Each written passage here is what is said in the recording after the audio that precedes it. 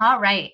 So now what we're going to try to do, we're going to go back now that they're warmed up, hopefully. Rowie, touch.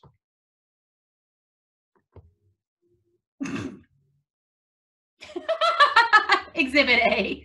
So now I'm going to try to lure her. I'm going to stop using the word. I'm going to see if I can get her to come down and see if I'll get her to respond. Touch. Yes, there we go. So it would do me no good to keep asking touch, touch, touch, but I can lure her into position, which is what I want you guys to do with your puppies. So now we're going to warm them up with that leave it exercise we did last week. Remember, one treat in one hand, and then the other treats in your other hand.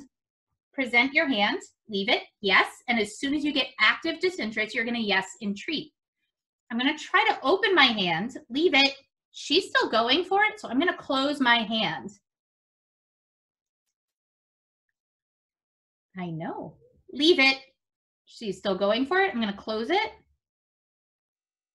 She might try to nip, but okay. Yes. So I'm rewarding her for walking away. I'm not repeating leave it.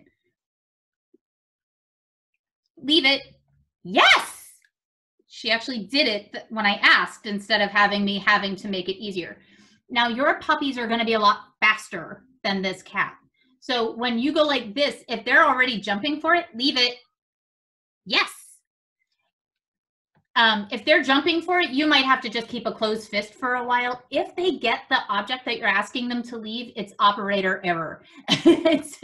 So it's better to keep your hand closed and then maybe even do a bunch of leave it's here. And then for every now and again, ooh, and then ask for a leave it if your puppy is really too distracted and not able to come off of it without an open hand. Leave it. Yes. Oh, hi. Do you want to try? You've never done this.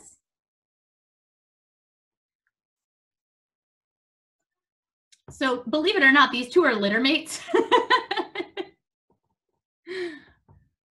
Just one of them thinks she's a dog. Leave it. Yes.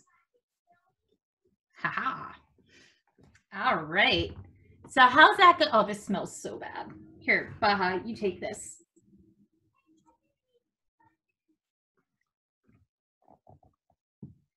All right. So what I am going to do here is I'm going to put the leave it item on the ground and I'm going to cover it with my hand. Very similar to how we had it in our closed fist earlier. Oh, good job. Yes.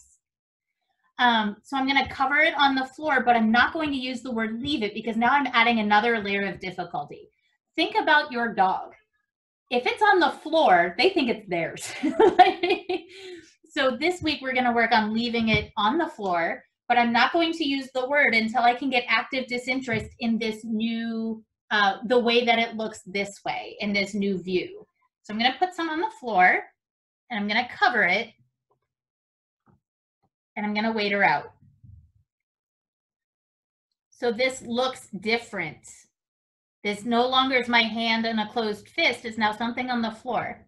She's licking. Yes.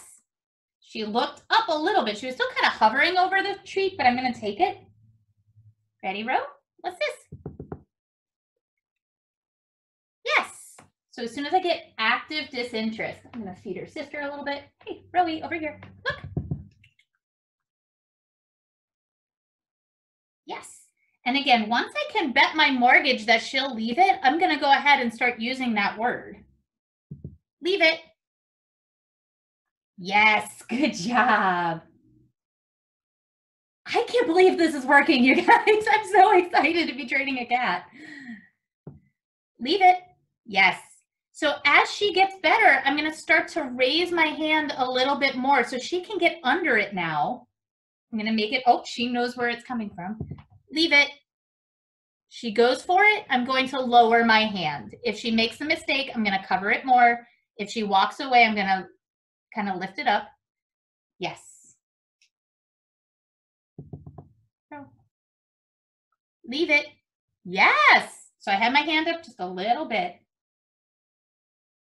Hey, Rowie. Rohan.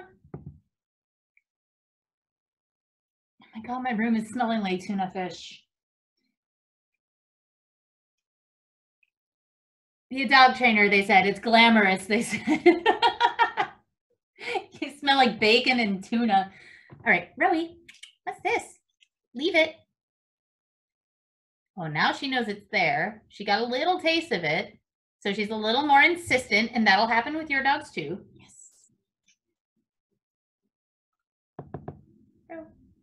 Leave it. Yes. Sit. I'm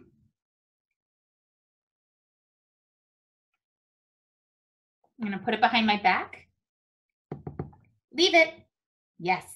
So yes, my hand right now is still a cue to her to move her head away, but I'm trying to make it harder by like lifting my hand up more and more. For your puppies, because you guys are using kibble or treats that you're putting down, right now I'm using a smear on the ground. So this is a little bit different than what you guys would use.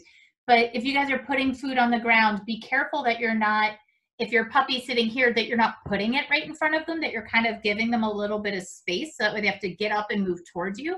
They don't necessarily have to be in a sit or a down, but it might be if your puppy can handle being asked to sit.